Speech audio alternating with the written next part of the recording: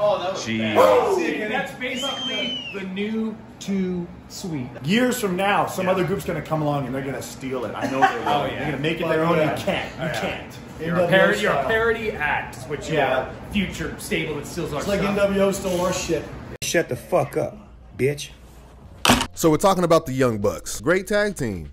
They've traveled across the world and made a name for themselves as an attraction for modern wrestling. But the more I see the Bucks in AEW, the more I see them on TV every week, I notice one thing. The Young Bucks are kinda lame. Now look, I'm no Jim Cornette or anything, but I do realize when I see two dudes trying way too hard to be cool, edgy, or whatever you want to call it. So in today's video, I'm going to break down why me personally think the Bucks are corny. The Bucks style of wrestling definitely isn't for everybody. Me personally, a cool high spot every now and then is pretty cool. Pretty impressive even. But not when it completely exposes professional wrestling and makes it a stunt show. Take the Elix Skipper cage spot for example. Huge crazy ass spot that was more of a stunt than a wrestling maneuver. But it was, to my knowledge, never been done before. Wasn't excessive and made sense in the context of the match. With a lot of Buck spots, sure the Meltzer driver looks amazing the first time, but moves like these over and over will desensitize viewers and fans into seeing these big moves over and over, and eventually won't be impressive.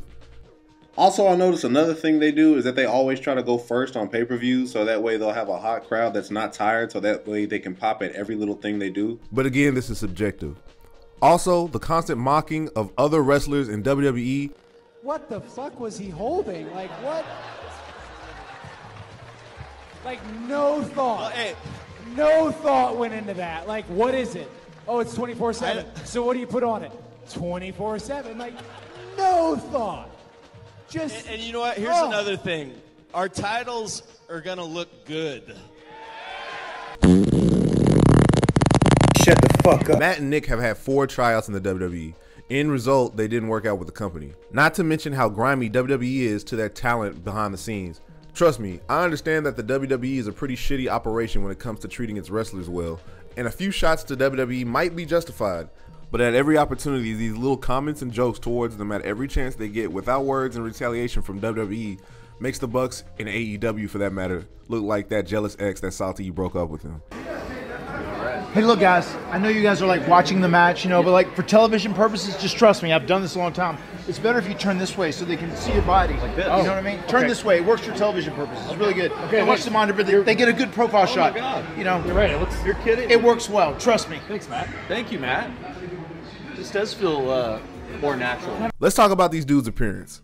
Okay, look, remodeling your look for a heel turn is something that happens in pro wrestling all the time, like Undertaker, Eddie Guerrero, Malachi Black, and whatever the hell this was. But the Bucks look like they're playing dress up. Like they're not rocking the outfits. Yeah, you can wear something that's like a jumpsuit, but it doesn't hit the same when you're not rocking the outfit. You can tell they're playing a character. You might like the Jays, but can you really rock them though? That's not what they do. They're not rocking the outfit. And don't get me started on the shoes. Remember when you were a kid at elementary school? Think way back, and you got a new Pokemon lunchbox. Lunchtime came around, and you wanted to show everybody in class your new lunchbox. Hey guys, I got the new Pikachu lunchbox. Oh shit, look at the Pikachu lunchbox. Shit like that, right? Well, that's the Bucks at age 32 and 36. Hey, look at our Dwar ones. Hey, look at these fucking Travis Scott, whatever the fucks. Hey, look at these goddamn, oh, these cost $10,000. Yeah, it's just corny. And look, I get it. They're trying to get heat. But when I guarantee you these are the guys that run the same Instagram page that post them at every opportunity, then it gets a little bit annoying. It's hard to put into words how if you're a wrestler not taking wrestling seriously, you look lame. This is the main issue with the Bucks for me. They're just goofy. Exposing the business through social media, their own platform, or even in the ring is a really dumb move in my opinion.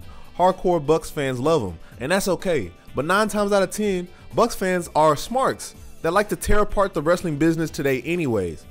Before this little rant gets a little too long and I go into complete hater territory, I just want to say I don't hate or despise the Young Bucks. For what it's worth, they are one of the top teams of this generation of wrestling, even by just a name standpoint. But their over-the-top antics, try-hard attitude, constant digs at people they don't like, saltiness towards their critics can be a tad overbearing. Let's see how they play out, especially with new faces coming into the company. Didn't like what I said? Well, leave your opinion in the comments below, and if you don't want to do that, your mom's a hoe.